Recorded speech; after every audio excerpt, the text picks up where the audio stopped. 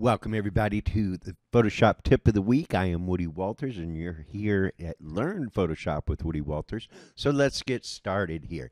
Hey, I got this average, I'm going to call it an average football shot because it's not dramatic lighting. It's a good shot. I really love this area right in here.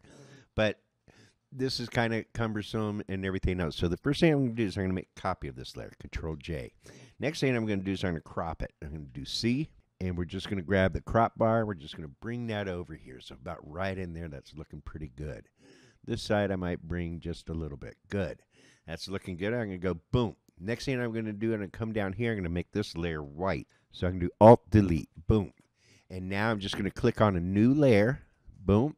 Now watch this. And now I'm going to clip this to that blank layer, which is going to make it disappear completely. All you're going to see is a white background. Now, good. Now I'm going to go to my brush, and I'm going to grab just this brush right here. And we're going to come over here, and I'm going to go to Shape Dynamics, and same thing as what I did last week. I'm just going to show you a different way of using this. I'm going to do about 46 to 50. I'm going to do about halfway 46, and then I'm going to do flip jitter.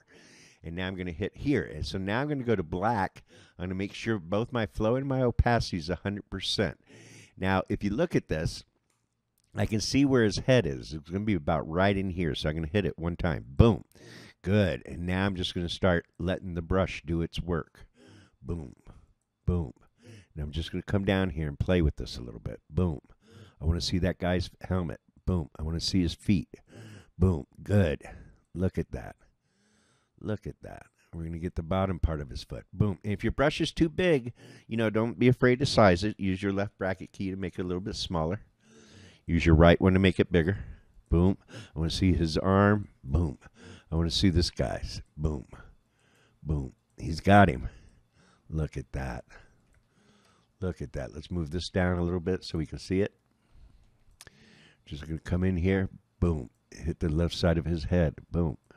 Make sure you can see all that. I want a little bit of his helmet there. Good. Good. Let's get his elbow in there. Right there. Boom. Good. Look at that.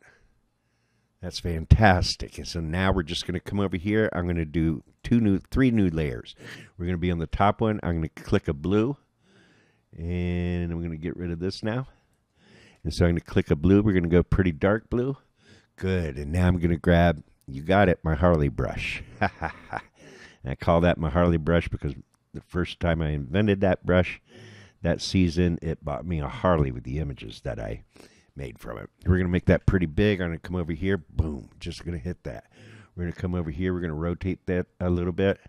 Just going to come right in here. Boom. Good, good, good. Now we're going to get some brown. Boom. I'm just going to use the same Harley brush. What the hell? Let's just park that right over here. I'm going to do flip X. I want to rotate that. We'll come up to here. Good. Just bring in that brown just a little bit. Good. Look at that. Now we're going to go to the marquee tool. I'm going to come down one. Go to the marquee tool, the M key. And we're just going to grab this. And I'm going to grab it about right there. We're going to go to about right there. We're going to do inside the box. You got it. That's looking pretty good. Let's make it a little bit more square. That's looking good. Look at that. Maybe raise it up just a bit. Good.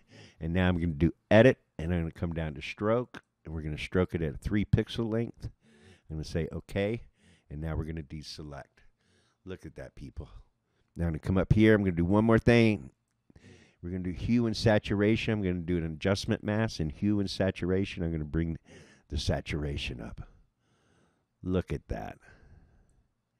Tell me that's not just killer. Tell me that's not killer. I'm just going to go to history. So we went from this, open, boom, to this. Boom. Look at the difference in that. And people, if I didn't have to explain it, I could do that in about 3 minutes time. 3 minutes time. That's just using two different brushes and then just making them do a jitter. and painting it in. Oh my goodness. How quick is that? How beautiful is that result? You take something average and really make it pop. And so there's your Photoshop tip for the week. People, if you like these tips, be sure to join the exclusive club. My God, if I can teach you this in just a few minutes, think of what the treatments and what I can teach you when I do over an hour-long video every other month. We do the 15-minute makeover.